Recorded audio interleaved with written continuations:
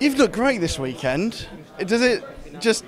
How much does it hurt knowing that you had the pace to be P2 yesterday? That you're able to get into the final in the duels today, and then just to have nothing to show from it at the end.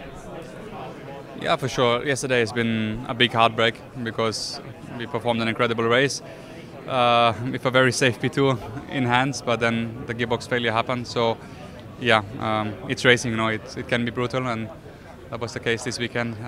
Yeah, I think today great comeback. Qualifying has been mega. Very very happy with that. And unfortunately, in the race we absolutely had zero balance and pace. Like I had a lot of understeer and was fighting a lot.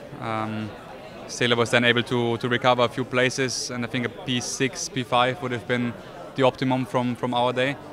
And then, yeah, just very unlucky with what happened in front of me. Like Nick, he got the puncture with the fight with Antonio, and I didn't know it, but he tried to box, and I was right behind. So, yeah, just one of these things. And then with the damage in front, the race was over. How is it that you can go from yesterday where the car looked like it was on rails and you were able to storm through from PLM to P2, and then you come into today and then the car just doesn't feel the same during today's race?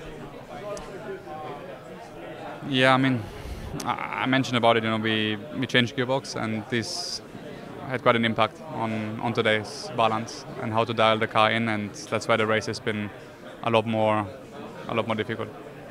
All right, cheers, Max. Enjoy the off-season.